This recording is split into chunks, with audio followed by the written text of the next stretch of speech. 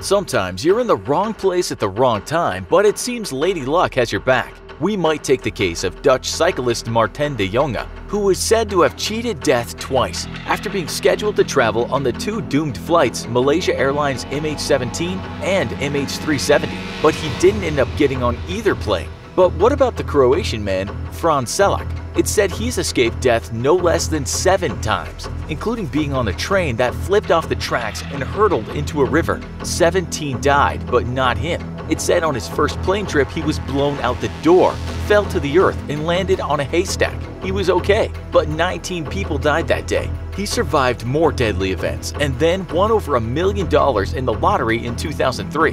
But today, we have a special case for you concerning the few human beings that have been on the right side of fortune. He's special because no one that ever existed has been in his shoes. Many people have been lone survivors of catastrophe, but there's no person on record that has survived 2 nuclear bombs. We're of course talking about the 2 bombs the USA dropped on Japan at the end of the Second World War.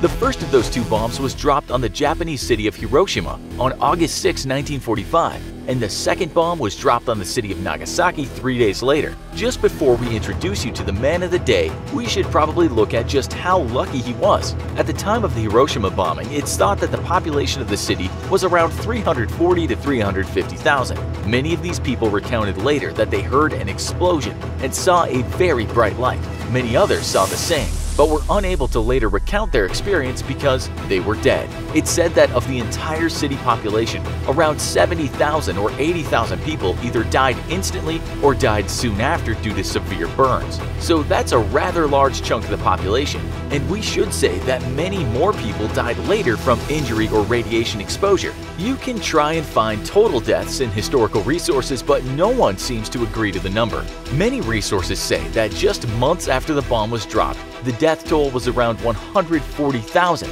not much less than half of the city's residents. The US Department of Energy tells us after 5 years, the number could have been as high as 200,000, while some Japanese resources say even higher. While these deaths were from long-term effects, the man in today's show sailed through decades after the bombs were dropped. On top of that, the Japanese later said that around 70% of the city's buildings were totally destroyed, and quite a few more were damaged. Getting out of this almost unscathed was not easy by any means. But as we know, the Allies weren't finished just yet. Over the industrial city of Nagasaki, the population at the time of the bombing was said to be in the region of 260,000. These people were about to get their version of a Big Bang in a very bright light. The star of today's show was about to experience this for the second time in 3 days. Many of the city's factory workers, families, and students were instantly killed. But again, the exact number varies and you can find wide estimates. The number given for immediate deaths after the bomb is usually 40,000 to 75,000,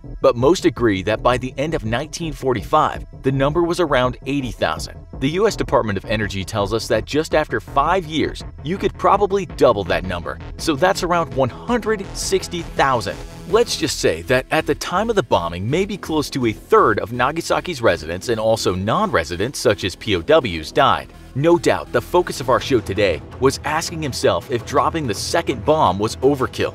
Many people today say there was really no need to hit a second city, but we won't get into that. Okay, so it's about time we introduce you to our man. His name was Tsutomu Yamaguchi. He was born in 1916 and lived until 2010, making him a natural survivor as well as someone who's dodged a rather large bullet a couple of times. Just so you know, while others may have survived both bombs, he is the only person who the Japanese government recognized as doing so. Okay, so Mr. Yamaguchi in his 30s actually lived in Nagasaki, but he made the unfortunate decision, or was told, to go to Hiroshima on a business trip the month of August 1945. At the time, he was working for Mitsubishi Heavy Industries, and it said business wasn't exactly booming as Japan was suffering in its war effort. In fact, Yamaguchi, who never thought Japan would go to war, said later in interviews that he had considered killing his entire family with pills if Japan lost. He also explained what happened on the big day. When the blast occurred in Hiroshima, he said he had just gotten off a tram.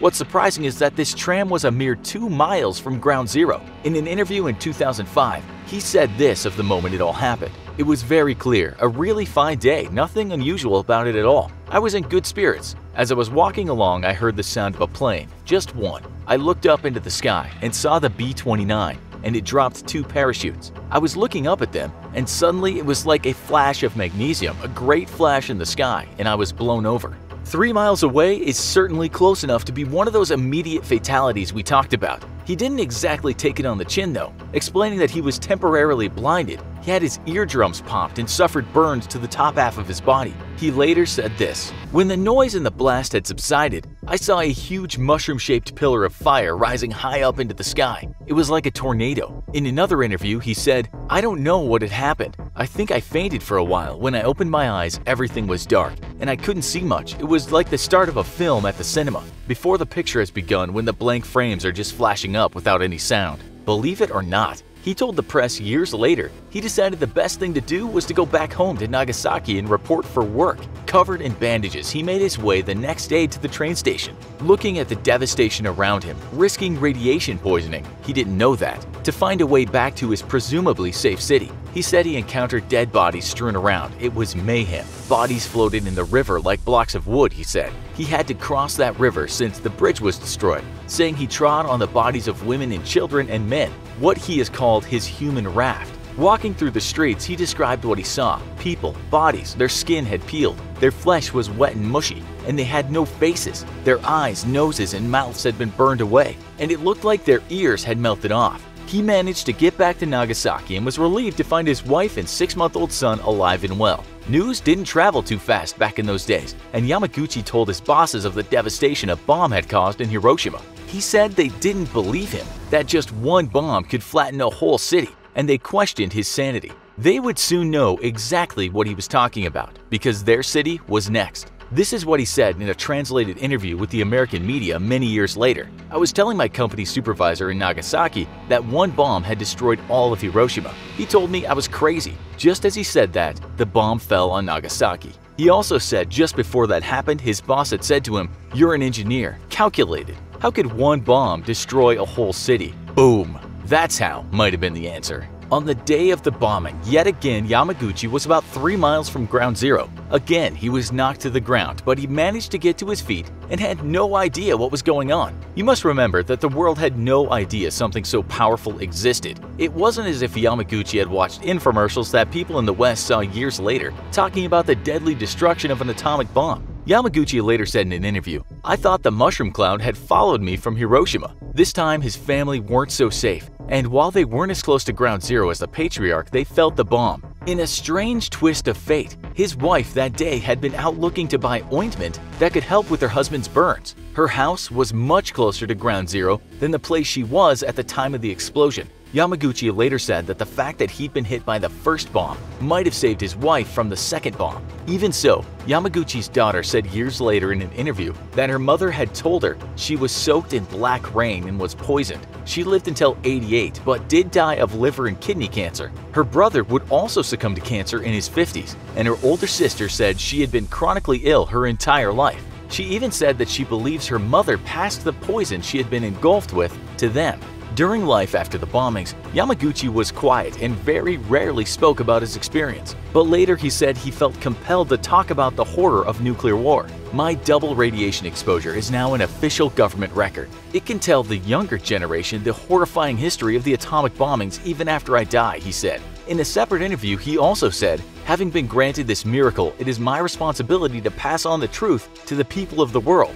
One day, Yamaguchi said, he hoped there would be no bombs that destructive in the world, that countries would agree not to chase such technology that could almost destroy every person on the planet and undo civilization as we know it. In one of his final interviews, he said, "Japan can't rid the world of nuclear weapons by itself. The whole world needs to hold hands and prevent this type of war. Mr. Obama is now the US president, and I listened to his speech. Maybe there is hope." He died in January 2010 from stomach cancer. What do you think about this survivor's tale? Tell us in the comments. Also, be sure to check out our other show, The Luckiest Unlucky Man That Ever Lived. Thanks for watching, and as always, don't forget to like, share, and subscribe. See you next time.